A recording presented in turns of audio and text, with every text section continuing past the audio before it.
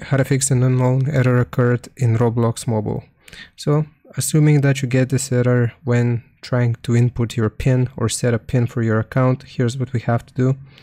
Click on the more icon in the bottom right, scroll all the way down, and then click on help plus safety. Here we will go to violations and appeals and just click on support. So it's going to show us this screen. So we have to input our name here and we have to type our email address twice. So type an email address that which you have access to here twice. And then the issue, we will choose the device that we play on. So for me, it's going to be iPhone, and the type of help category here is going to be data privacy requests. And then here we want to do other privacy requests. So you will just describe the issue. I want to reset my PIN,